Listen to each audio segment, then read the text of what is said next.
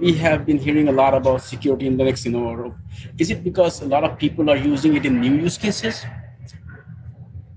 Is it because it's been used in such use cases where it makes it a very lucrative target to attack, or it's you guys are becoming more and more kind of not this So I think it's education. So I know there's one major industry right now that got a huge wake-up call when they realized that in one country their networks were infiltrated, right? And all of a sudden their industry was used to physical security to protect themselves, but then they realized, wait, we're all digital stuff, and now we need to actually pay attention to this stuff. I think it's just more of an education process. If you look at the security people, they've been saying the same thing for 20 years. It's just now it's hitting home more and more and more, I think. So it's the same issues we've had for the past 20 years, I think. So I don't know. Maybe that's my opinion why it seems more prevalent now. It's just more awareness, finally.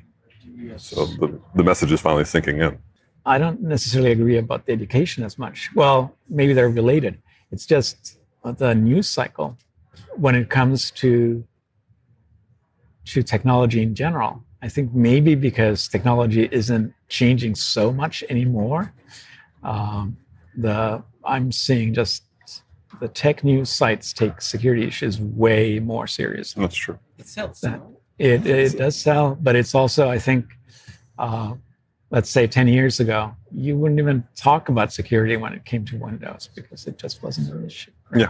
But if you read the whole thing, you will need physical access to the machine, but nobody would talk about that. Well, or you should have side-loaded an Android app. Nobody would talk about that. 1 million Android devices vulnerable, but Yeah, well, that's part of the whole PR problem where it sells, and you don't need to really have a real security issue. It's enough if you have something that you can make a big stink about.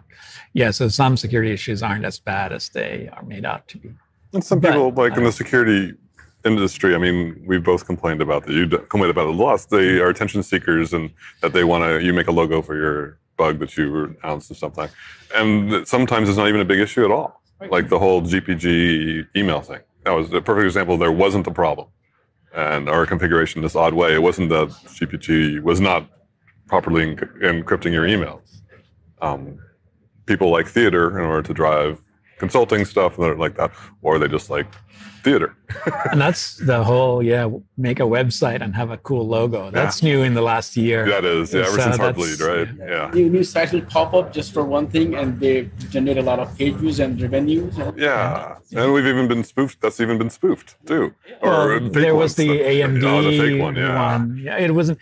Technically, it wasn't fake, but it seemed to be a pump and dump thing. Yeah, exactly. This is something. It could be an uncomfortable question, but sometime when he explodes on LKML, what do you feel?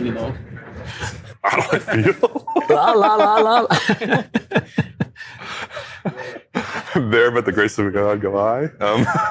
No, actually, it's been Greg who's been getting news lately. Yeah, I've been got news for complaining about stuff. Well, that whole the talk I gave about Spectrum Meltdown, right? Oh, yeah. So it's the same exact talk I gave in China, Japan, in public. It's been on YouTube. It's public, but there was actually a reporter in the room who made a sensationalist headline, or somebody made a pretty headline, and that was funny.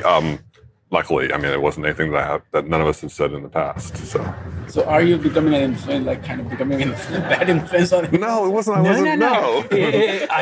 I'm saying I think what you kind of see from the outside is not actually what the community sees internally that much. Yeah, I mean, what we do, and also, I mean, what we do is also everything in public you can read. I mean, people do troll the mailing list to see what we post, and if you say something bad, that's a good news cycle for a day. And certain sites can get a click or two, but I mean, the majority of everything we do is sane.